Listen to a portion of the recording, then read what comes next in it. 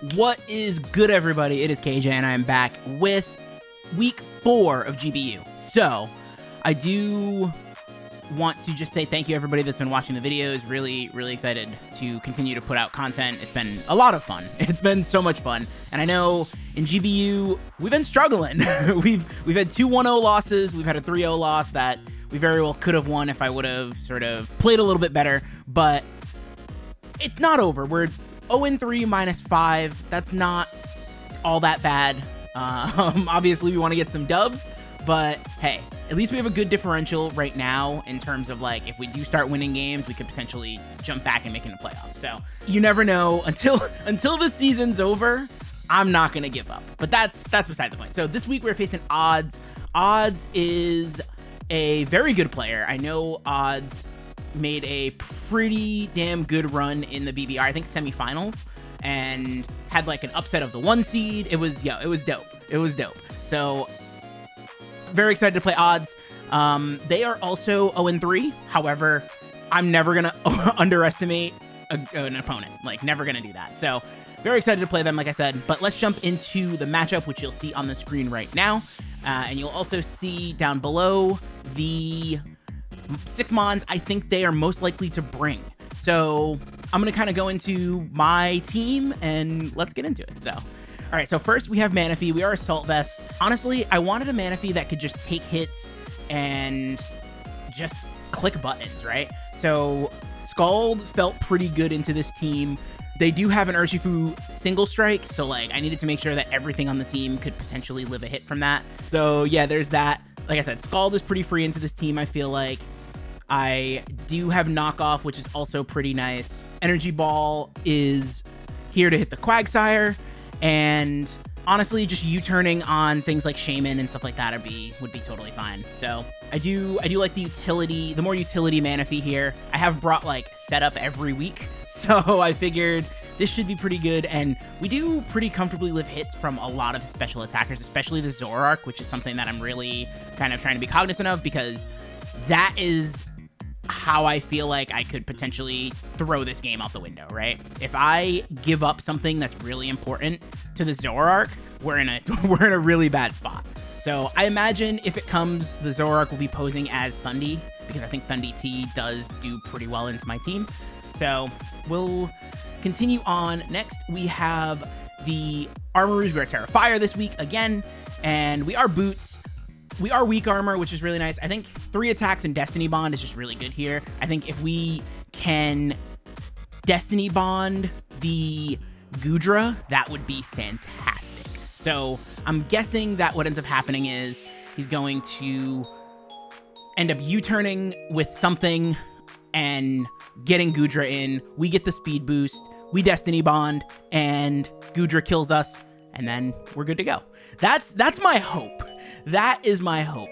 It might not happen that way. Honestly, getting a Destiny Bond kill on most things that I think he's going to bring could be really nice. Like, obviously, the Urshifu, that would be really nice, as well as the Slowking, that would be really nice. But I'm most worried about the Goodra. I think the Goodra really puts a lot of pressure on us defensively. So I'm really trying to figure out the best way to break that down. And then once we can get rid of that, I think the rest of the team does pretty damn well. So very excited about that. Next, we have the very, very, very bulky Alolan Ninetales here. Now, the reason I was able to go so bulky is because it has a pretty massive speed tier gap. Like 97, I believe, with Urshifu, all the way down to 60. So there's a lot of gap in between that. I do think that it could be like a Scarf Urshifu or like a Trailblaze Urshifu or something like that. So honestly, I wanted this thing to just be physically defensive and be able to just kind of use the hail defense boost or the snow defense boost and some of its natural bulk to just kind of live hits from Urshifu. That's kind of my plan. We do have Veil as well, which is really nice. One thing to note is that the crits from the Wicked Blow will not matter. They're going to ignore the fact that we have Veil up, so that is something to keep in mind, especially when I'm calcing during games. But overall, I think this is pretty solid. I do think that I'll want to kind of scout what's going to be coming in with, say, like coming in on this, so that's why I do have Baton Pass. I don't necessarily see a lot of setup here. So that's why I didn't go with like Encore or something like that. I felt like Baton Pass just gave me like a good spot, especially if I already have Veil up. Like if I already have Veil up and Ninetales is in, being able to Baton Pass out into something to then just do massive damage is really nice. And it will be like a slower Baton Pass, even though his team is sort of split between fast Mons and slow Mons. So yeah. Anyway, next we have the first appearance of Breloom.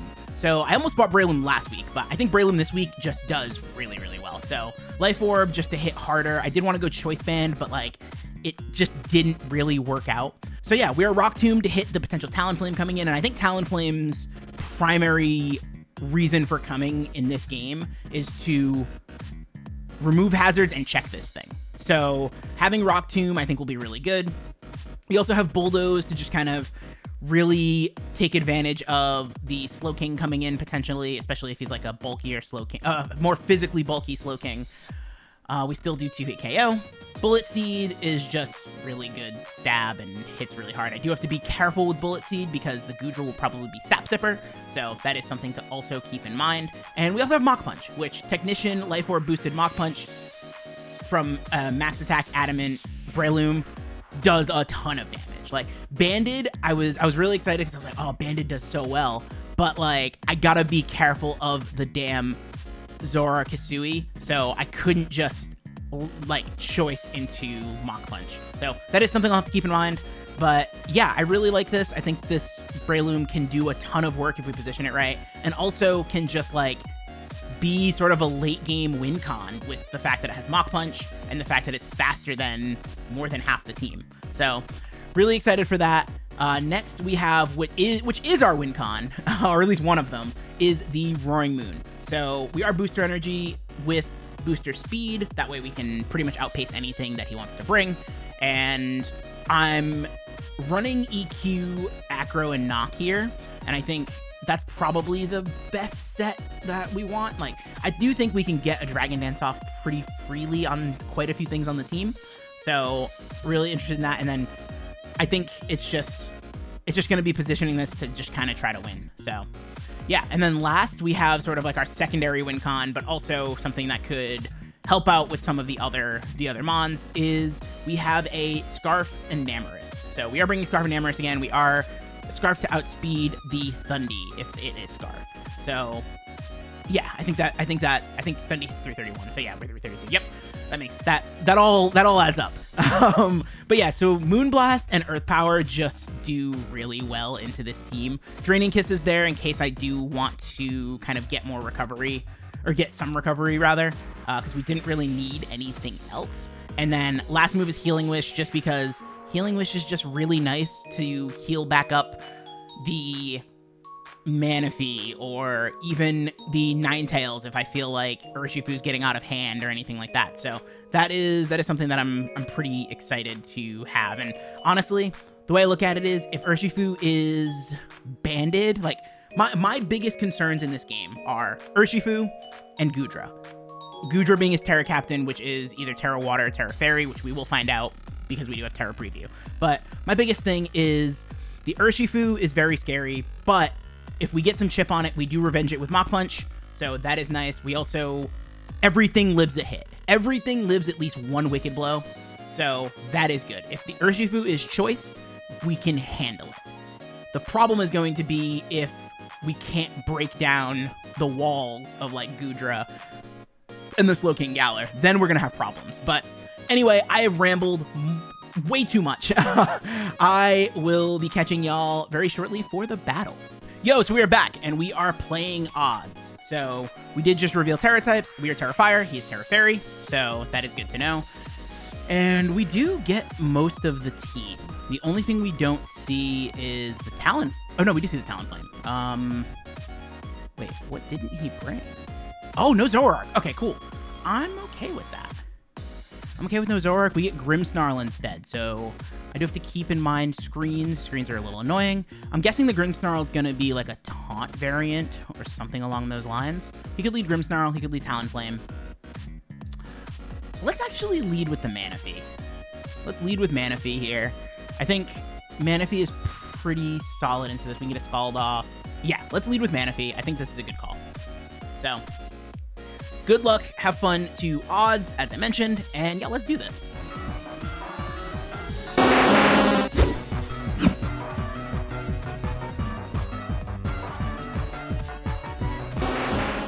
So let's see what he decides to lead. Leads with the Goodra. Okay. So I think we immediately want to knock this thing off. I don't know what it's going to have. It could click Toxic here. That would be kind of obnoxious. Oh, it doesn't even Terra. Okay, Shuka. Oh, Dragon Tails me out. Okay. Ooh. Okay. We know he's Shuka, so... Goodra... Sui. I think we live one hit from this. We don't live a hit from this if we're minus. So, I kind of want to go into Enamorous here. I know this is a little risky. I don't know if this might have been a bad call. This might have been a bad play. Okay. So we see that he's Draco. I don't really want to, I think I want to go back into, yeah, I want to go back into Manaphy here. I don't want to reveal anything, and I think we see a Flash Cannon come out, probably. I'm kind of just trying to scout what this thing wants to do. Okay, so he withdraws. What does he go into? Probably the Slow King. Okay, cool. We get another knockoff. That's actually really nice. Whatever this thing has, we get to knock it off. I kind of like that. So Manaphy already is putting in some work. Seaberry. Ooh, interesting. He gets the Sludge Bomb off. That's okay. No poison. That is good. We're gonna Scald. We're gonna Scald expecting maybe Goodra to come back in. Undy. Ooh, okay. This is good. We get a Scald off on this thing. Do we get a burn? No burn. Okay. So from where we are, I don't think we live... it's close. I think this thing is still good. I kind of want to go... You know what? I kind of want to knock this off, too. I'm going to click knock again. Ooh. We're living. We are living. Yeah, we don't have good switch-ins to this. So I needed to... Okay, it is Scarf. I am glad I knocked this off. Okay, so... Now that we know that it's Scarf, and that it's Wild Bolt Storm, do we let Manaphy go down here? No, I think Manaphy still has pretty good use here.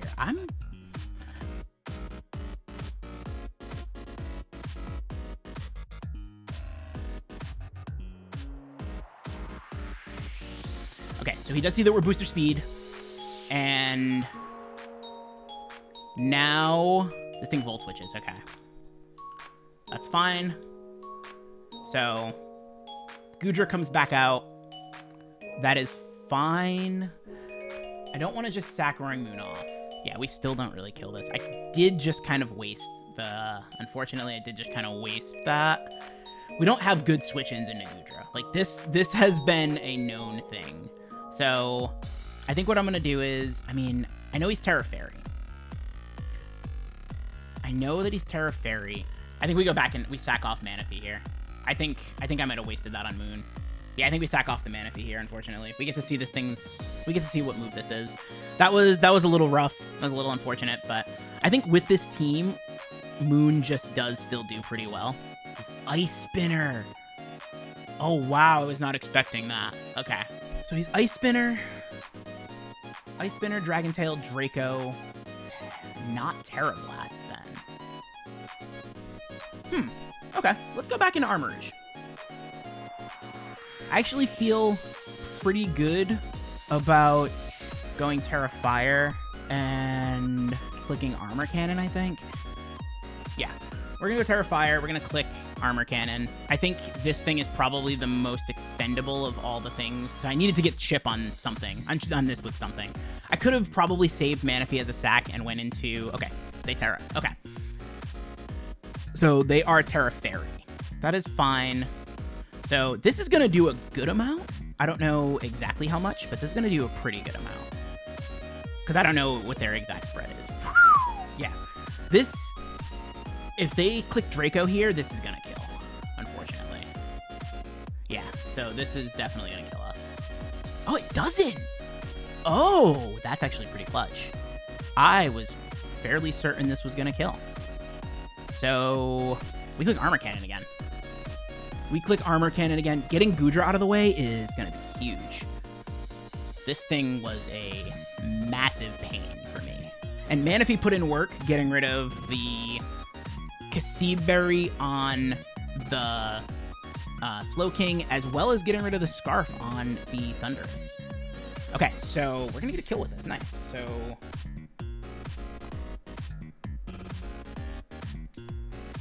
and yeah, so I mean, it's unfortunate that we wasted our booster energy. That's pretty bad, but we still have Scarf and Amorous in the back. So Scarf and Amorous deals with quite a few of the things here. And if we can get Breloom cleanly, then we should be in a pretty decent spot. So what comes in now? Shifu might come in. Yeah, Shifu comes in. That makes sense. I'm gonna Destiny Bond here. Clicks U-turn, yeah. Like, we were dying anyway. We were dying to that regardless, so. I wanted to click Destiny Bond on the off chance that he, like, Sword Stance or something crazy like that. So Shifu gets the kill on Armarouge, but that's fine. So we get switch initiative because they click U-turn. So Grimmsnarl comes in, and I think this is our opportunity to try to maybe get Veil up. Yeah, I think this is our opportunity to get Veil up. Because this thing doesn't really do all that much to us. And I guess I could have tried to save Armarouge, but I felt like it wasn't super valuable with a good amount of the stuff outspeeding it. And yeah, so we just click Veil. He clicks Light Screen. Okay, that's fine.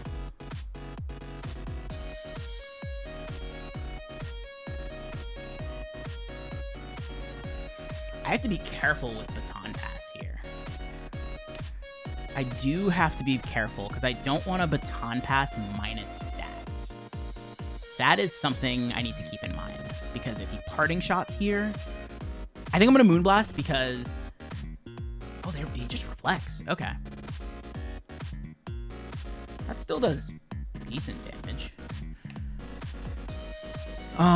Yeah, maybe I should have Parting Shotted last turn. Maybe I should have Parting Shotted last turn. Oh. Stays in.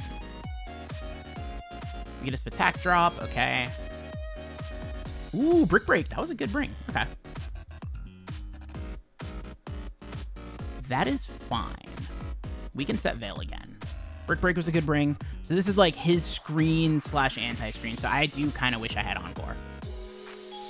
If I had Encore here, I could have Encored him into Light Screen or Reflect. Or probably I would have been Encoring him to Reflect. But that could have been nice. I didn't think about the potential of Parting Shot. So Parting Shot would be pretty problematic here. Just okay, cool. So we get Veil up again, which is nice. And Slowking comes in. That's fine. Could probably just Chilly Receptions here. So we can pretty freely Baton Pass, I think. So we Baton Pass. The real question is he going to be double Scarf? That's the real question.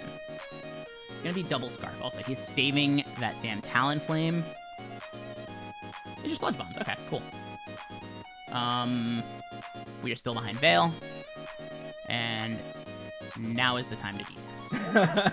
Now is the time to D-Dance, because we have Veil up, and I think this can potentially get out of hand for him. So I would imagine Grimmsnarl's coming in. Thundee comes in. Yeah, oh. I'm surprised. Okay. I am surprised Thundee comes in. I mean, we already knocked this thing off, but... This should kill? Yeah, okay. We did get the D-Dance off. Ooh, Talonflame comes in, okay. It's probably gonna defog. Do I D-Dance again? Yeah, I think I'm gonna D-Dance again. This might be greedy. This could also have Will-O-Wisp, but I'm gonna D-Dance again. I'm guessing he's gonna try to defog the screen. screens. That was my thought, but maybe he just tries to burn this. Oh, he just clicked flamethrower. Oh. Okay, opposing team's light screen wears off, which means reflect is gone next turn. So we can just knock off. Okay, so he was Gale Wings. I was expecting a Gale Wings defog. So we're in a pretty good spot. We're in a pretty good spot. Talonflame is gone. No Flame Body Burn. That is huge. So I don't think, unless he's banded, I don't think we're in Shifu Sucker Punch range. Unless he's banded, we're not in range. So let's just click Acro. If he's banded, we're in range. Oh, no. Okay, cool. So we get the kill on the Shifu. Does Moon win here? So my Veil's gone. Yeah, he would have had to be banded to kill us behind Veil. So this comes out. We click Acro. He has to click Reflect. Oh, no. No Reflect. Wow. Okay. And last Mon is Slowking. So I think we're going to get the dub. I think we're going to get a 4-0 dub.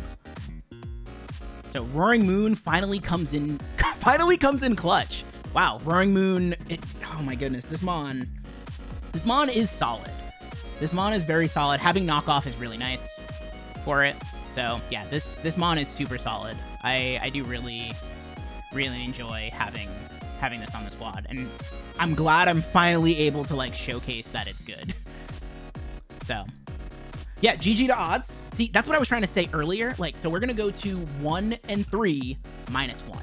So, like, we're still in this. We are still in GBU. We got some more super, super tough games because, again, this league is freaking stacked. But, yo, go check out Odds. Puts out dope content. And is a very good player. So, you'll enjoy their content. And, yo, I'll catch y'all on the next one. Take it easy, everybody. Peace.